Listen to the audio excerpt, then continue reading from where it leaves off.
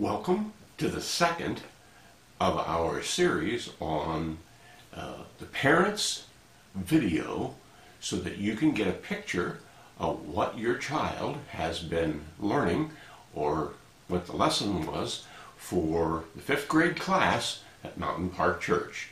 And I want to give you a quick thumbnail sketch of what we're doing. I had promised the kids we could talk about anything they ask about, and I would give them as much information as I possibly could. And so this Sunday there have been a lot of questions, a lot of very, very heavy questions. What does it feel like to die? How do you understand what evil is in the world? Why does God let evil continue in the world? There were a lot of heavy questions and a lot of issues. I feel like one of my fears is I'm afraid of dying. Well, yeah, what we did, we just stopped and said, okay, these are important issues. Let's talk about these things. And so if your child is getting to the point where you're hearing some questions, it's because they've been thinking about some of these issues, and that's why I want to try and share with you, because being a parent of a 5th grader can be challenging. Maybe just a little bit more challenging than being the teacher in a 5th grade class. Okay, so in the month of February, we're working on the lesson on how we are supposed to love. And so here's the memory verse for February, so you can help your student. Here is what love is. This is the memory verse. Here is what love is. It is not that we love God. It is that He loved us and sent us His Son to give His life to pay for our sins. We find that in 1 John 4:10. Now, what I told the kids, and this is the memory slip that they get each week, love can be very challenging. Love is one of the most important things we have to do in our lives, and it's also one of the hardest things that we do. Love has not come naturally. We have to learn how to do it. It is a learned skill. It is a learned ability. And when Jesus took His disciples into that upper room, the last night of His life with them, and He commanded them to love, He actually took them backwards in their memory over the past 3 years and said, love as I have loved you. Okay, so it's a learned activity. I have shown you, I have given you the lessons on how to love. Now, you take my example and you put that into your own life, into your own personality, and you make the effort to become loving even as I have loved you. And on the surface, it seems pretty simple, but what it means is putting aside your own thoughts, your own ideas of what you'd like to see happen, and figuring out, trying to learn what it means to meet the needs or the expectations or the desires or the reality of another. Okay? And here's the Bible verse that we used. It's a story of Mary and Martha in the Gospel of Luke. You can find the story of Mary and Martha and Lazarus. It's the same two ladies in the Gospel of John when Lazarus, their brother, gets sick and Jesus comes and raises him from the dead. But this is a story of Mary and Martha as they get ready to prepare for a visit that Jesus made to them. Okay? As Jesus and His disciples were on their way, He came to a village where the woman named Martha opened her house to him. It was at the city of Bethany, and it's about a 2-mile, nice leisurely Sabbath day walk from Jerusalem. And so they had their home there at Bethany. She had a sister named Mary, who sat at the Lord's feet listening to what he said. But Martha was distracted by all the preparations that had to be made. She came to him and asked, "Lord, don't you care that my sister has left me to do all the work by myself? Tell her to help me." "Martha, Martha," Jesus answered, "you are worried and upset about many things, but few things are needed, nor indeed only one thing. Mary has chosen what is better, and it will not be taken away from her." Okay. Now, you say, what does that have to do with love? How does that impact on love? Well, what I ask the students, this is what I'll ask you as well. Do you think that that's the first time that a similar conversation had taken place between Mary and Martha? Now, the students just got a real kick out of that because they, one person at the back of the class said, "Sibling rivalry." Yeah, this is not the first time this came up. These two sisters had grown up with each other every day of their lives.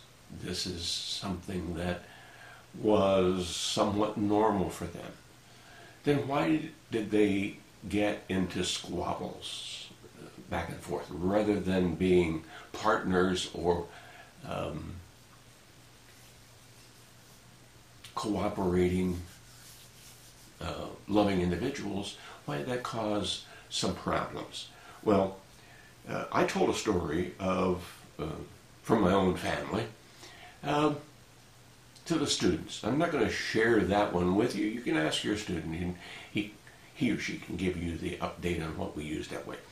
But I'm going to give you, as a parent, a little different picture. For instance, I had a grandmother and grandfather, Wygant. They were very special people, and they taught me a great deal. But just like we can have people teach us how to love, and we can also have people who teach us how not to love, we have to accept that some people are just not good teachers on how to love. All right? My grandparents were married just before the big crash in 1929. They lost everything. They had two little baby girls at that point, my mother and her older sister. It was chaos, total chaos. He was a builder contractor, and he lost everything, including having appendicitis and just about dying at that point. So there was a lot of stress in their life and a lot of stress in their marriage. And from the day that I became aware, these two very godly, very dedicated Christian people, Gideons, their entire business lives, adult lives, leaders in the church, dedicated followers of Christ, couldn't translate that, couldn't integrate that into a marriage relationship. And they stayed married all their whole lives, almost 50 years. But they screamed at each other in gigantic neck vein throbbing screams, red-faced, hollering, never used any bad words, never did anything violent. There wasn't, they just couldn't seem to see eye to eye. They were entertaining as it could be. Once you got to the point where you said, I've seen this happen so many times, it's just going to kind of, you go with the flow. People from around the community would just come to sit and watch it. It was like a soap opera. And you knew the plot line. You knew what was coming next. But as soon as they get into a disagreement, they go into one of these shouting matches. When it came time for me to get married, my grandfather took me in his pickup truck, as was common for us, and he said, let me tell you a few things you need to know about being married. And I went,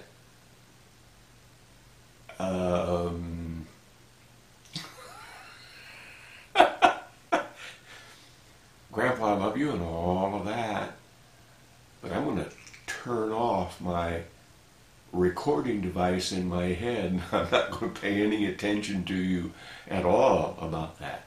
Why? Because of all the things he could teach me, and he taught me a great deal, I had to find out how to be a loving husband someplace else. Why? Because love is hard. Love is really, really tough. And if we don't realize the challenge, if we don't figure out how to do what Jesus Christ put us into his family to do, we just spin our wheels and we just make a whole lot of noise and a lot of dust and we don't get anywhere. There are barriers to love. Real, tangible barriers.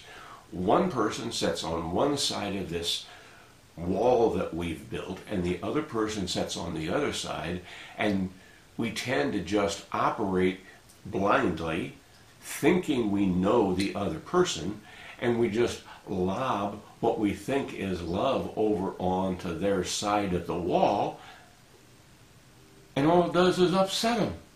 It doesn't meet a need. It doesn't say I love you. It actually hits them in the head and causes them to get upset. And then they do the same thing, lobbing back and forth these things that were intended to be loving, but it turns out that it's the opposite. All right, why? Because we haven't removed the wall that's between us so that we can actually learn what the other person is like, what they need, what they want, what they're hungry for, what their deepest fears are, what drives them, what makes them who they are. Mary and Martha had a wall between them, all right? One was yelling, I think you're just lazy, Mary. I think you're just selfish, Mary. I think you don't care about the family, Mary.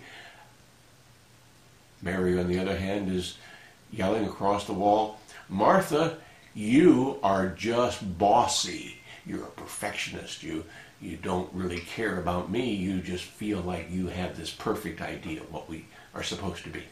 And it just, they didn't understand. When Jesus said, Mary has chosen the better thing, what she was trying to say was, Martha, you and Mary both ought to be sitting at my feet listening to my message, because your life would be much better, much more joyful, much more abundant if you learned how to love. Now, my feeling is they both eventually did learn to do much better and to understand more about what the other one wanted and needed. They had different personalities. They had different ideas. They had different sets of gifts. They had different strengths and different weaknesses. Some of those things come by what we're given in our, biological makeup, but the other part of it can come from just silly things like our birth order. We can't change that. I was the oldest in my family. I have a younger brother and a younger sister. And I keep wanting to say as I get older and older, guys, I'm sorry I was the oldest one. I didn't mean to hurt you because I was the one old enough to be the bossy one. So let's just talk about what some of the barriers are. We talked about these in the class. When we came to the point where we actually started talking about the barriers, I asked, what's the biggest one? Let me give you the list as we had assembled it on Sunday. The items that keep us from loving, keep us from really making the effort, taking the risk to love how God loves us, are fear and guilt, shame and envy, our feeling of being inadequate, our feeling that somehow we are not as good as someone, so we have this sense of envy, and anger, bitterness over something or other that's gone through in our lives.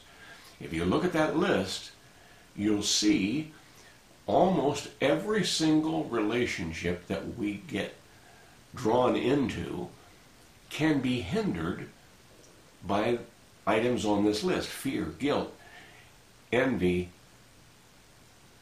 inadequacy. The items on this list keep us from loving. And if we don't confront them, we will live sort of in isolation. We may live on our side of the wall, but we'll never feel like we actually are in a loving relationship with other people. It's like this. Jesus gave us the key to how to get past every one of these barriers. He wants us to have life. He said it's an abundant life. It's a life filled with joy and hope and love. So he gives us the keys to how to get past the barriers that keep us from loving. And I don't care what barrier it is. I've had so many people come into my office for counseling and talking about their marriage and that kind of thing. And the anger, the resentment, the fear, the shame, the broken trusts that come along with us cause the people to sit on opposite ends of the room if you were given the chance. I don't give them the chance. I make them sit together. I make them hold hands as we talk. Had one not too long ago that she stuck out her hand, but it was almost like he had leprosy and she was afraid she might catch it. They didn't talk very long before she got her hand right back. She didn't want any more than that, than she just had to. See the barriers. Now, I'm going to jump forward now and say, once they learn what Jesus Christ taught us about how to love, how to be loving partners in a relationship, now they don't have to encourage anybody to hold hands. They want to share. The barriers have come down. There isn't any barrier. There isn't any trust that has been broken. There is nothing that has ever happened in your past. There's nothing about who your personality is, the way you have always been. There's nothing in your entire life that Jesus Christ cannot help you to manage in such a way that you can find a way to look at other people with hope, with encouragement, with genuine sensitivity, sometimes sympathy. You can't control what somebody else does in response. But one of the most important parts is the way you feel going into the relationship. It is well over 50% of the problem is the way we bring ourselves and our fears, our doubts, our shame, our guilt, our anger into the relationship that causes people to say, I got to protect myself from this, and we build a wall up higher.